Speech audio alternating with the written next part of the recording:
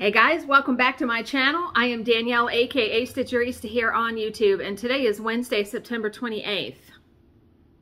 I just got done doing the most fucking tedious thing that I have had to do in a long time for work. Oh my god, oh my god.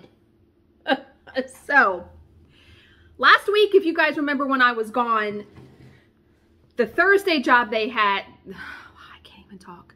The Thursday job they had, very arduous, lots of technical problems and things. Remember, my boss was texting me and all of that. Now, let me preface this by saying, in a normal deposition, because I know many of you have never had one or don't know what one is, they question a witness about a case, right? We will have a parenthetical where we put parentheses and we will say discussion off the written record. We will do that if the attorneys are talking about their kids, what school they're going to, what they're going to have for lunch today. You know, stuff that has no bearing on the case or anything in it, right? In all of the years I've done this job, and I've worked with my boss now for 6 years of the 20 I've done this job, we have never had an attorney come back and say, you need to put those in. You need to put those off the record discussions in because there's pertinent information. Yesterday, the attorney for this case they had did just that.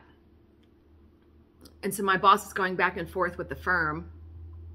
And I know in the back of my mind, because remember, she's on vacation. She's in like Boston or wherever she's at. I know that I'm going to have to do this. I'm going to have to listen to the audio and fill in these discussions. Now, according to my boss, which, you know, she gets, for all the criticism she does of me, she gets a lot of stuff incorrect when she's relaying information to me. She's like, there's 8 off-the-record discussions. I'll pay you such and such to fill it in. And I'm thinking, 8? Man, that's going to take a while. Well, I decide to page through the transcript. There's not 8. There's 19. 19 off-the-record discussions that I need to listen and add in.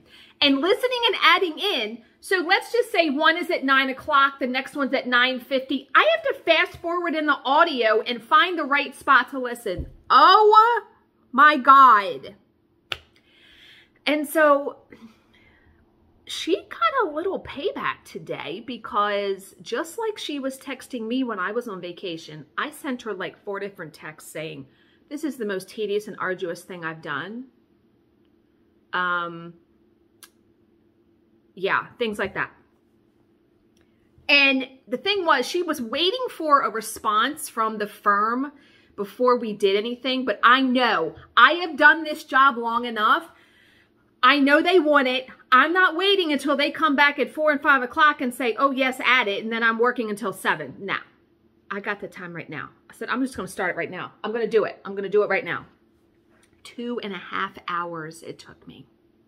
It is now 1:52 and I just fucking ate something 10 minutes ago. Yeah, that was not how I was planning to spend my day. However, if you were thinking along the lines of God put you where you need to be, that's what I was supposed to be doing today. But fuck me, like, oh my God. Okay, so let's get off of that because, yeah.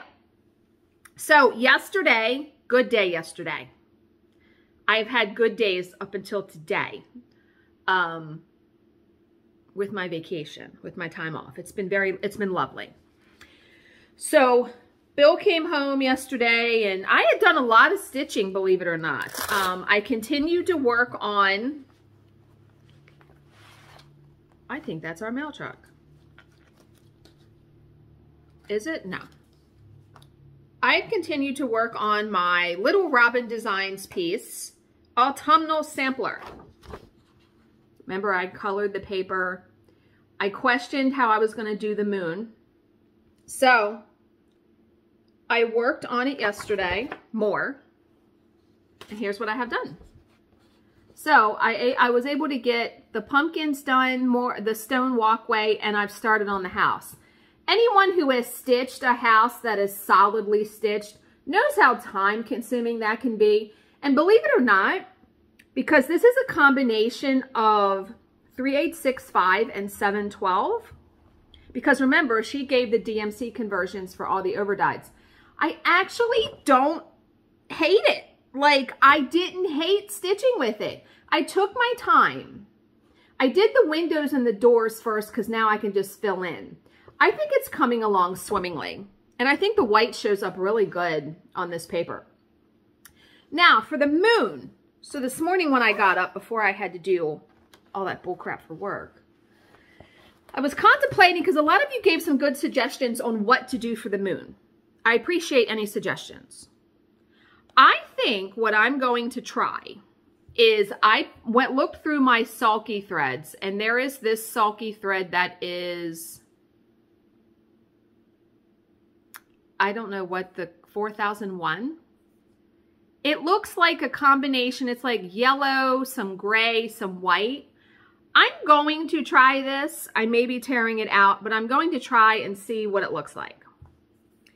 Because the colors for the moon that she says to use, it is a combination of 3866 and 3865, which is these two colors, a white and a gray. 3866 is like a really light gray. So, you know, what I've been doing is I've been using the blends. I've been doing one strand of each, but I like the variegation in that moon. So I feel like if I use the Sulky, if I use the Sulky, I will probably get some subtle variegation and it might look good. So fingers crossed, but the moon I'm probably going to be, do you ever try to plan out where you're going to go in a pattern? So when I'm done the house, because I want to try to get that done today. Don't you love the pumpkins sitting way up on the roof? I just saw that. I didn't even notice that. After I do the house, I am probably going to finish the rest of the words because I still have to do Life Starts All Over. So I'll try to do the words and then I'll probably do that leaf up there and then try to do the moon because then I'll leave the tree until last and the fence down there. So we'll see, because I will have ample stitching time today. Although, you know, I would have had more had I not had to do that stuff for work. But I will stitch tonight when Bill goes to bed. Did I miss a stitch? Oh my God, I did. That's the thing. You have to be really careful. I can see where I missed completing a leg of it. I'm going to have to fix that. Yeah. I think I did. Yes, I did. Look right. Where is it? Look right there. Can you see how it's only one right there? It's only like 1/2. Yeah. Luckily I saw that because I looked at it glancing down and I'm like, it doesn't look like a complete X. But I will stitch after I get this video up. And then I will stitch tonight when Bill goes to bed. And he has stuff to do today, like after work, like here. Like he goes out in the shed and does stuff like that. So I'll have probably time up until dinner to stitch. And then I'll have tomorrow. And I'll also have Friday. Now Friday we are getting our COVID booster at like 3 o'clock. And then we are going to the football game at Charlize's high school to see her play in the marching band. There's only 2 more home games left and she only plays at the home game. So this Friday, and it's supposed to be nice weather. Like it's supposed to be only like 57 or something like that. So perfect football weather. And then the end of October. So, but yeah. Oh, someone asked me, and this is, I'm flattered, but it's a no. If I would ever consider selling the paper I color. I think I did a really good job on this one. Bill even said, you know, you've done really well with the paper. Like, I'm getting better and better as I do it more. And last night I trimmed under here. I trimmed to this side because I know that's the border for that one. I did 3 stitches away. So I think that's what I'm going to do for the rest of them, for the rest of the sides. I'm going to try to not, I hope I don't have to cut too much off the top, only because it will take away from that linen color I did, you know, like try to make it look like the sky. Anyway, will I ever consider selling the paper? No. And here's why. This is not like a one and done.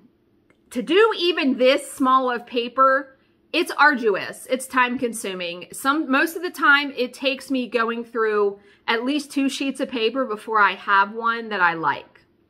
So it would be, I would have to charge such an exorbitant amount of money for a piece of paper that people probably wouldn't want to pay it. Not to mention, you know, if I develop a color like this one and I write down the combination, it's really hard to get another piece of paper looking exactly like this. Like, it is hard. Like, I give all the credit to fabric dyers, because to get a fabric consistent across multiple pieces has to be extremely difficult. So I just foresee so many headaches with it that no. I will color the paper for my own personal use and for the envy of you guys. No, but this was something that and I invite you to try it yourself.